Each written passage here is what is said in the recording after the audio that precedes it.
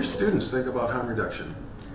Well, actually, I haven't gotten to that part of the semester yet for this year, but in the past, generally, I think they've been pretty positive about it. At least I've gotten no complaints about it. It seems logical to people. Actually, it seems logical to people who aren't in the field. Often, I think is the case. But I think, basically, I think they're probably more gradualists like I am in the sense that they see harm reduction as useful as a vehicle to ultimately recovering or changing your life in some way.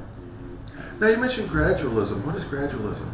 So gradualism is a philosophy that I sort of crystallized, but certainly existed way before me, of understanding harm reduction, a continuum of change or healing or transformation from starting with harm reduction, moving all the way to some sort of recovery, whether it's abstinence or it's moderation or it's non-addictive use.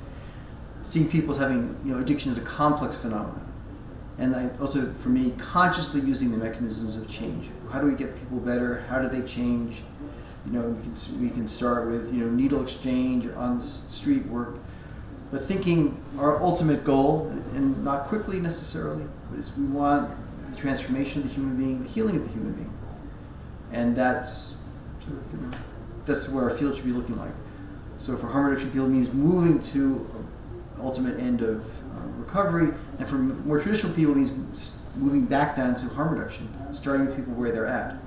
So that's, for me, and I think many people actually resonate with that idea as that makes sense.